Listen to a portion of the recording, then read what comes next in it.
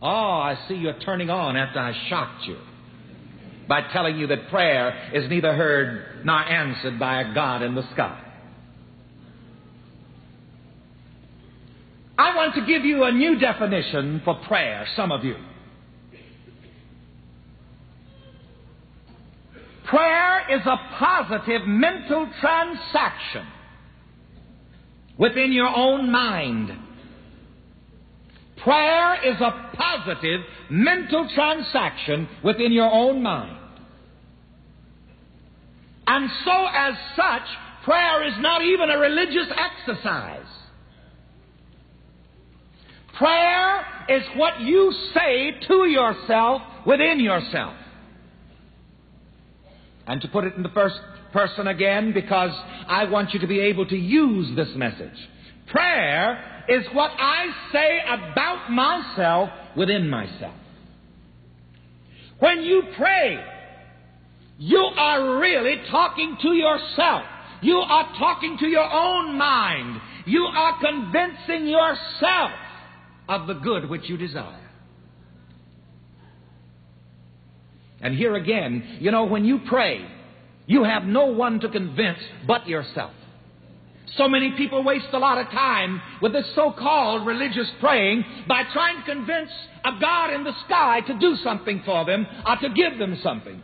But here again, and I have to hold the guideline on the Scriptures because we're going into the Bible Belt. This woman's prayer took place within herself. She said within herself, "If I may but touch His clothes, I shall be made whole." That was a mental transaction which she made within her own mind. To go into a bit of mind science and science of living for a moment, her conscious mind impressed the idea of healing, the idea of wholeness, the idea of restored health upon her subconscious mind.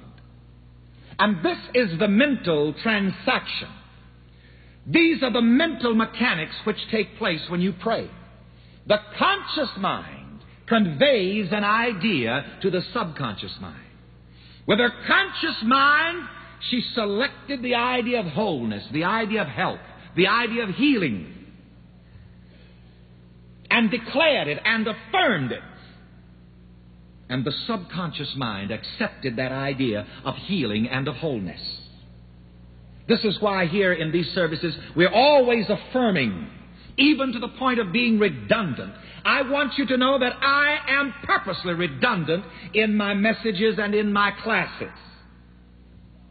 Oh, of course, I studied theology, homiletics, and hermeneutics.